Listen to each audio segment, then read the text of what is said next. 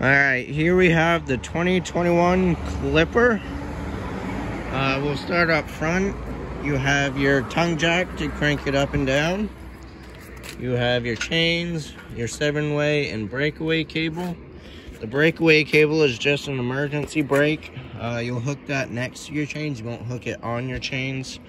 That's just in case for some reason it came off the ball and your chains failed. This little pin will pull out and it'll lock up the brake so it's not going behind you.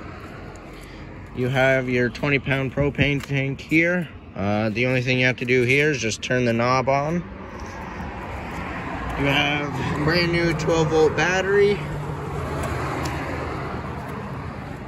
Moving down, you have cable hookups here. You have your storage compartment up here. And there's a little door hold back right here that just holds the door open. Your dining table's right here. That's a foldable table, so you can have it outside as well.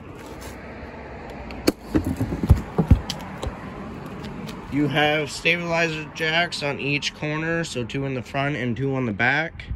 You'll want to get the unit level, put tires on the block first, unhook from your truck, and then level it front to back with a front tongue jack. Then you'll crank these down until they hit the ground, or if you have blocks underneath them. Once they are touching, give it another 1/2 to 3/4 of a crank just to put a little pressure on it. Because you don't want to try and lift up the unit with the jacks. It'll bend them. They're only meant to take the shake out of the unit. Right here's your water heater. And this is gas only. The switch for that is inside. The only thing you have to do is make sure your propane tank is on, and then just flip the switch on and it'll light on its own.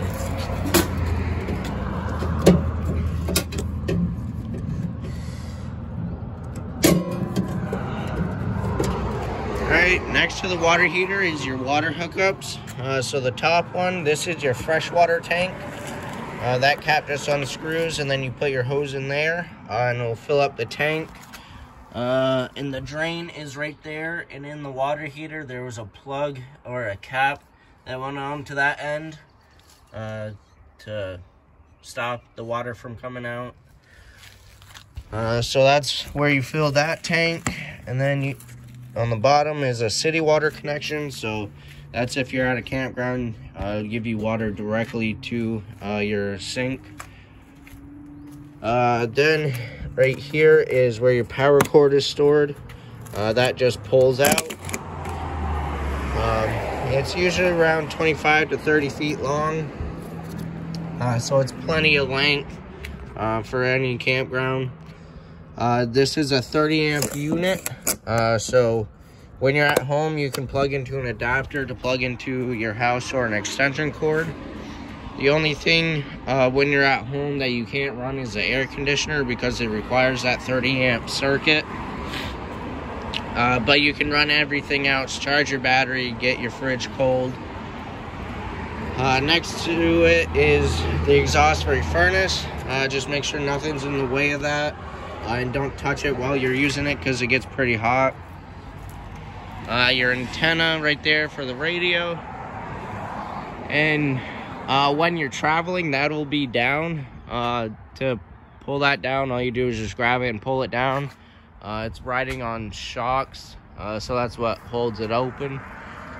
When it's closed, you'll have these locks here that'll go up to those little brackets up there. That'll just lock it down. And to open it, you just release those. In the back, you have a little grab handle. You just push up on it and twist it, and then that's open. This is like the main door, because this has the steps on the door. The other door doesn't have steps. So this is like a pop-up style door. Pop-up camper, so that opens. And then you can slide this off. Put that door aside. Under the bed is where the main big door is stored. And that'll just slide right in the same grooves And then there's snaps up here that snap to it and Velcro that way, because with this door, there's still that big gap there, so that big door will cover that. You have outside speakers back here. There's a little hook here. If you have a dog, you can tie them to that. And then right here is hookup for TV. This is just for connecting your TV to. The other one on the driver's side is for putting cable to the whole system. You have some outlets right here. Then here on the other side is your outside shower. And then this door right here is just some more storage. And this is access from the inside as well. This plug right here is a drain for the sink. That just unscrews. And you can put a bucket under there to collect your wastewater, or hook up a hose, and you can get one of those blue dolly tanks to hold your wastewater in. That's just a bigger holding portable tank. So that's a nice option too, so you don't have to have a bucket underneath. Next to that, this is just the back side of the fridge. It's where we service it. You'll never have to go back there. In front of the tire right here is a LP quick connect. So if you have a grill, you can get a quick connect to connect to the grill. Then the other door right here.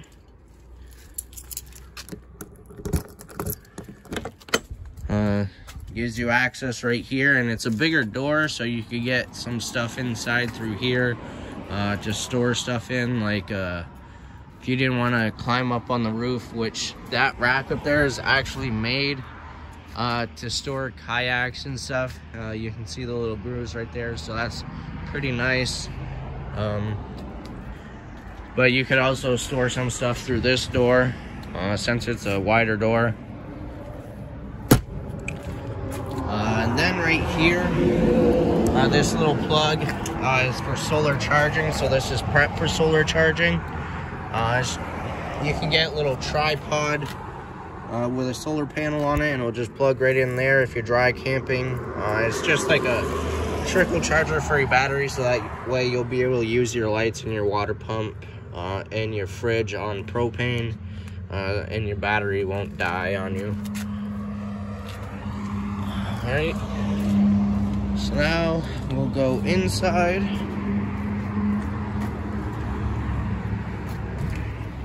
So going through the back on the left, you got your radio here. It's also Bluetooth, so you can hook up your phone and play music. You have your thermostat right here. This is for your furnace only, and all you have to do is just move that and your furnace will kick on, and you can control the temperature there. And when you're not using it and storing it, make sure you push it all the way to the left until it clicks. That means it's off. To the right, you have your fire extinguisher. You have some light switches here. So that one right there is for lights in the speaker. All right. Then you have your sink. And then here, this switch is for your water pump. So you'll use that when you're using your portable freshwater tank. This switch right here is for your water heater. So turn your gas on, then flip that switch. Once that light goes out, that means it's lit. And then you have a nice little charging center here with a 12-volt plug. You got your cooktop here. You'll need a grill lighter to light this. Just turn it to light, and then light your lighter, and then it'll light right up. You got some storage under the sink. And then your fridge. There's a little lock right here. Twist that. And then you can open it. Decent little fridge. Your microwave. You got cable hookup here, so you can have a TV inside. On this side, you have a little seating area. Your furnace is right there, and then this is your converter, which has all your fuses and breakers in it. You have more storage under the bed, and you also have a grill that comes with this unit. So there's a hose that will be with this, and that's what you will use for that quick connect out there. And then this crank is for the stabilizer jacks.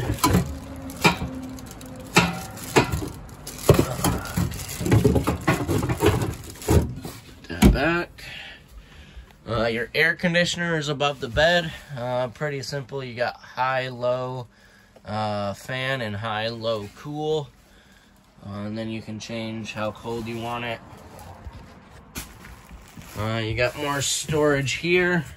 A little counter space there. Some shelving there. And then this light switch right here is for these lights above the bed.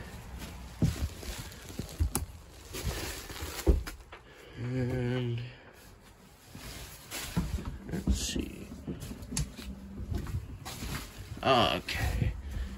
So this light switch right here, next to the one that is for the outside speakers, you actually have floor lights, so one there and one there. All right.